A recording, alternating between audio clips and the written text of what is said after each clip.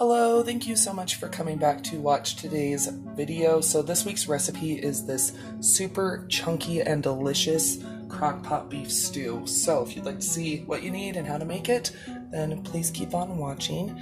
Just so you know, I do upload a daily video all about budget food, so make sure you subscribe and hit that notification bell. You can also bookmark the page, but let's go ahead and get started. So to make this homemade beef stew, you're obviously going to need some kind of meat if you're going to add that. I have some stewing beef right here. I've got 1.5 pounds, so I'm going to be using half of a package. I got some Campbell's slow cooker beef stew sauce. Never tried this. The guy in Kroger said this was really good and recommended it, so I did pick it up. I have a bag of the petite medley potatoes. I have a bag of carrot chips, and I also have this cute, adorable bag of red boiler onions. So yeah, it's going to be a hefty stew, which is perfect because it's a little bit chilly. But anyway, let's go ahead and get started. I'm going to start off camera. I'm going to be washing my potatoes, and yeah, I guess that's going to be where I'm starting. Okay, so while my potatoes are draining, I'm going to go ahead and start this beef. I'm just going to be searing. I'm just going to be doing a light sear, so.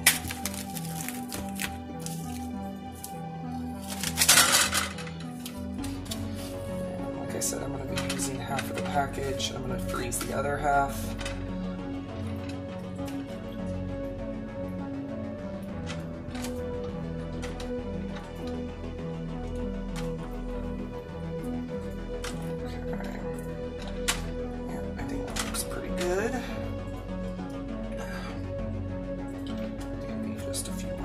Okay, so I'm going to go ahead and turn this on to medium. I'm just going to let it do its thing for a minute. Okay, so sorry, thought I was recording. I've been chopping potatoes, so I've been just cutting them in quarters because I want everything a uniform size. But I think we're going to just do a few more potatoes, and I think we're going to be good. And then, sorry, don't know what happened, but that's how many potatoes we have right now. I think we're good. My meat is just searing, so almost done. So we're going to go ahead and do our little onions, and I'm just going to be cutting those in half. I'm going to be throwing these out in the park for some birds. Okay, I'm turning my meat off because I just want to sear. I don't want to cook it all the way through. I want it to stay tender, and I want it to finish cooking in the crock pot. Okay, so I've never dealt with these, but I did the potatoes first, that way I didn't have onion skin everywhere. But they're pretty cute. I mean,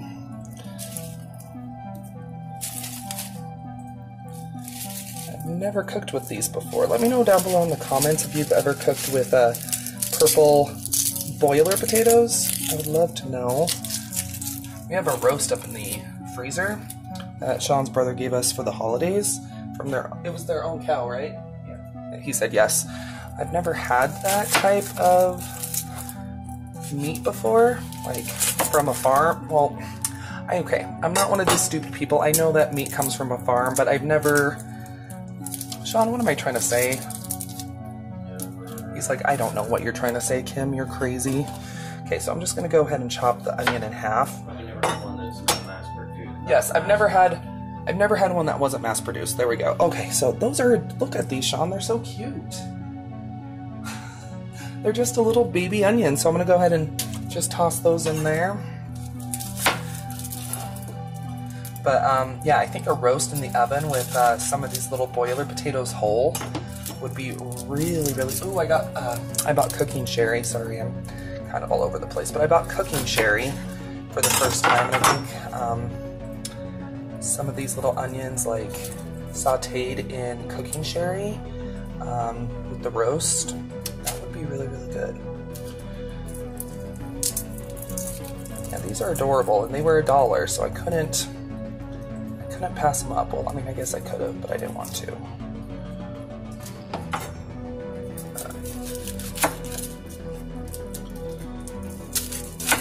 Okay, so here is my onions and potatoes. I'm going to go ahead and add some carrots next.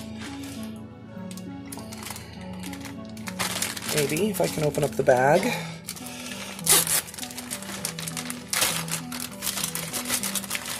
Okay, so I think I'm just going to go ahead and just add a handful. Okay, I think that looks good.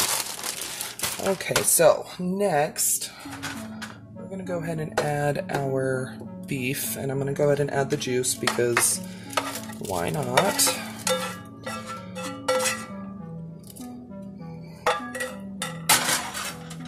And next is going to be the Campbell's Slow Cooker Sauce. So I hope this is good because it was like $3 something. It was not cheap. Oh, okay, that does smell pretty good.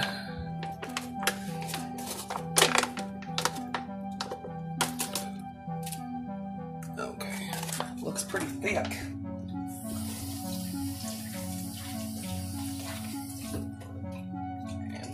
And add in like a half a bag of water just because.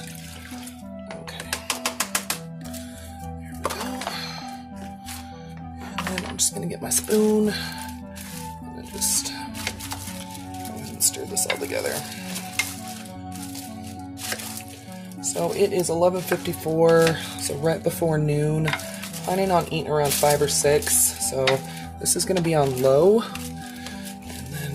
Just gonna let this mingle and get to know each other, and yeah, I'm probably gonna be making croissants to go with it. Smells good though already. Okay, there we go. Okay, I'm gonna go ahead and put the lid on. What I really want for my kitchen, one of those spoon holders. Okay, there we go. There we go. So I'll see you here in probably a few hours. We'll check to see how it's looking, and then I'll show you what it's going to look like when we're ready to dish up and eat. Okay, so the stew is done.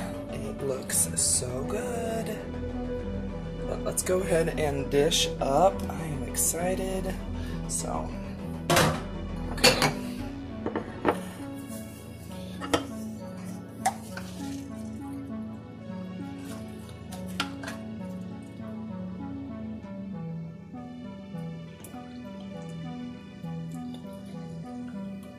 So I already snuck a bite, and the Crock-Pot beef stew, really good. The sauce packet was super good. I definitely recommend it. If you are looking for an easy and delicious fast meal, like prep-wise, definitely recommend doing a Crock-Pot beef stew. It is just so good. Like, oh my gosh, delicious. But anyway, there we go. I hope you enjoyed this week's recipe. If you did, then please go ahead and give it a thumbs up and share it. Let me know down below in the comments when's the last time you made beef stew, because I know it had been a while for me.